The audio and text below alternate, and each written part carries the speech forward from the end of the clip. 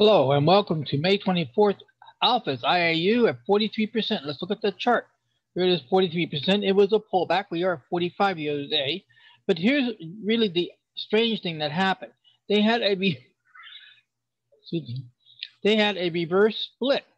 So whoever had, let's say, 20 shares of this stock now owns only 10 shares. And so you see that the value close was yesterday 1772. Double that comes up to about 35, and that's what it happened, 35.93 today. So how that affect our options? Not really much. Right there you can see right there is the reverse. We have 100 shares, now we have 50 shares of the option, but the values and the relativity all stays the same. So it's not something to concern to really worry about. The only thing that will cause a problem is our stop. Our stop is way down here, and until I'm able to get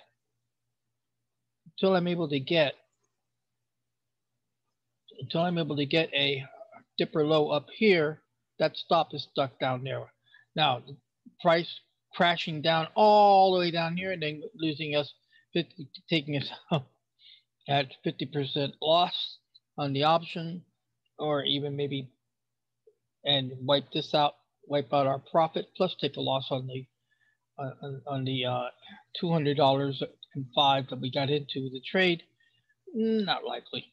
No, we will see maybe some hovering along here, and then eventually within the next 2 days, 3 days, 4 days, we'll get a dipper low here, and then we'll move our stop here. This is July. Now, like I said earlier, if this hobbles along and gets to the 16th of June, we would then go to last bar low and just quit the trade. So that is it for IAU, and it is in positive territory, $43 at $90. And the majority of our money is still in cash, so we have a pretty good foundation. But remember that idle money makes no money, and we are doing weekly stochastic scan. We're going to run the scanner and see if there's anything picked up for today. That takes us over to Walgreen. Now, Walgreen, their situation is, okay, here we go. Yeah, it's much easier. So Walgreen has a dipper low right there at on the 20th of May, and we're just waiting it out. We are already planning our Elvis Shift for June 1st, and the June 1st Elvis Shift, I think the instructions are written. Oh, I apologize. The instructions are written on IAU. So here we go. The instructions for the Elvis Shift coming up in June is we're going back to our trend stochastic scanner and drop the weekly. The weekly has performed, but unfortunately, we're not participating in any of the opportunities that are happening in the marketplace. So Elvis Shift is we're going to go back to the STO's trending scanner, which means therefore that the 10 EMA must be trending in the direction of the stochastic. So if the stochastic is trending up, the EMA must also confirm that is a uptrend, and that's what the trend stands for. We are also going to move the stop to the EP once the candle has cleared the entry price. So the stop will then become the EP. And the third is that we are going to take profit. Once we hit that third marker, we're going to grab and take profit. We have seen too many opportunities where we hit the third ratio, did not take profit because we're using the dipper low exit for establishment. And the result is that we're into the trade 1 or 2 extra weeks longer, sometimes too long, and we have time decay. I did mention that in the past when we first got into the 3-to-1 ratio system, that the advantages of taking profit right at that 3-to-1, even if it just touches it for the slightest nanosecond and the computers pick it up and you're able to catch your cash, and it's a lot better than sitting in the trade for 2 or 3 more weeks. And eventually maybe you even have to make more profit at the end of the 3 weeks. But why? Why wait out that 3 weeks? It becomes money back in your trading capital, and your trading capital, which is your buying power right there, can able to now to take other opportunities during that 3-week time that you're still waiting for a dipper low to occur. So that was the whole idea of the experiment, to see, does it work? It did work. Did it make money? Yes, it did make money. Could it have been better? Yes.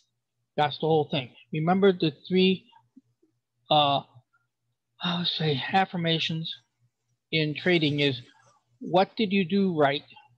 What did you do wrong? And what you can do better. So when the trade goes against you, you look at it and say, honestly, did I follow the rules? And if you follow the rules, that's it. There's nothing else you can do about it. It is what it is. But if you didn't, then you need to discipline yourself to follow the rules. Okay, what that is, let's go on to run the scanner for today. Right here.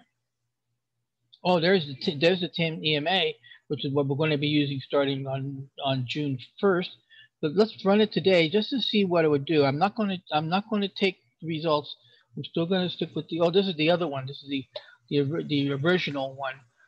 Let's go ahead and load up. This would be the stochastic uptrend. This is the one that we're going to start working with next week on June 1st. And let's go ahead and run it just to see what the results would have been if we were that 1 week ahead. Only Nike. Now, we are going to load what we're still doing. Now, the reason I don't shift horses in the middle of the stream is because, weekly uptrend, is because of the fact is that I want to have that data to go back and say, okay, what did this trading strategy do for a month? Now, a month is not a lot, but at the same time, it gives us some kind of benchmark of the ROI. The biggest problem or the biggest situation that I have with a lot of all the trade schools, they talk big about their trading strategy, but they don't show any ROI. And yes, some of them do, but then you got to be careful if they're cherry picking. This is why this is a daily video. Once this is recorded, it's knocked into history, and I cannot change it unless I delete the video. If I delete the video, then I'm not being honest to myself in the context of trading. So you can see that we have nothing for the weekly uptrend. And now we're going to go ahead and load up the weekly downtrend and close up the commands there so we see. And now we'll run it. And this is the Phoenix account. I forgot to change accounts. Let me change over to the Alpha account, which is what I have here. The Phoenix account is a private reserve, and that is for my inner circle that we discussed.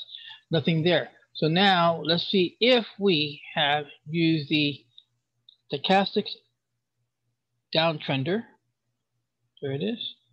And on the Alpha account, and see if we can remember, we had the STO for the trend did come up with Nike, and we have nothing for the down. So that is the conclusion of today's report. Oh, well, let's go to the numbers on the account.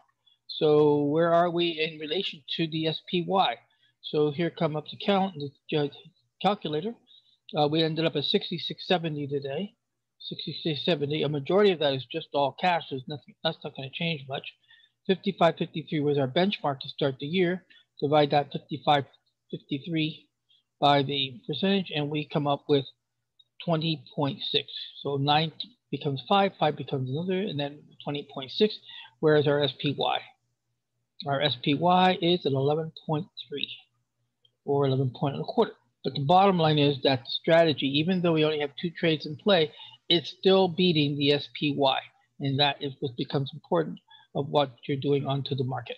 But that said is a conclusion of today's report for the Alphas AIU at 43%. I thank you for stopping by, checking it out. Take care.